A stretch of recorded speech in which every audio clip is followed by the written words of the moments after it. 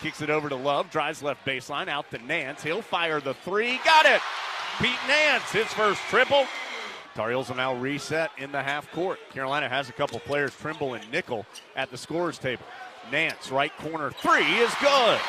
Game tied at 8 as Leaky Black comes the other way. He'll leave it for Nance. Quick pass down low to Bacot. Goes strong to the rim and finishes from the right side. Nance trying to dribble through traffic. Now the big guy will leave it for Trimble. Trimble scoots to the rim, kicks it to Nance. Open three. Yes!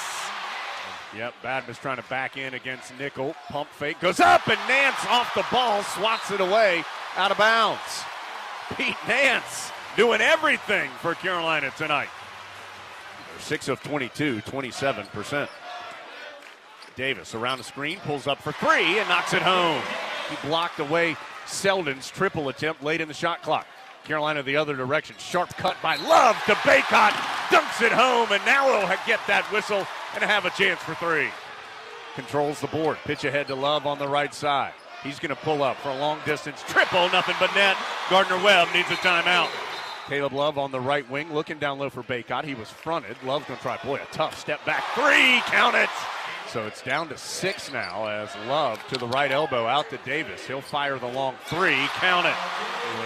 When he's got fouls. Both free throws were missed there by Badmus. Carolina other side. Love with the long two.